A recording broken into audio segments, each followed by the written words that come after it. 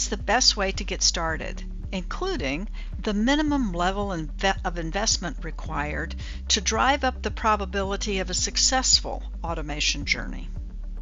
So first, you have to ensure that your senior management, your C-level, is completely committed. So, C-level visibility and oversight, establishing single points of ownership for the automation program, which typically, in my view, as I'm evolving it, is a role that is aligned to the transformation program. I've started calling this role the Chief Automation Officer, who is empowered to really and tasked to drive automation as a strategic initiative on the foundation of process excellence across the enterprise. So you need to have a C-level view. You got to start in a way that creates confidence within the automation program, for the automation program within your C-level and so on. So there are certain automations that you want to start with to kind of establish a baseline of value and just demonstrate the value of the organization. The CEO, the board must be critically involved and have visibility and invest time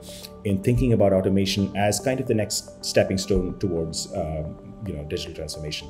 Aligned with this is the need to very strongly intersect the automation program with long-term transformation goals. Where do you want to take your organization? What's your path to sort of the autonomous enterprise? So rethinking and rescoping your existing sort of whatever islands of automation you have into one consistent framework and one consistent roadmap that balances the need for autonomy and grassroots innovation that automation is really well placed to foster, but balancing that with strategic intent and direction and focus at a C-level, that's really important.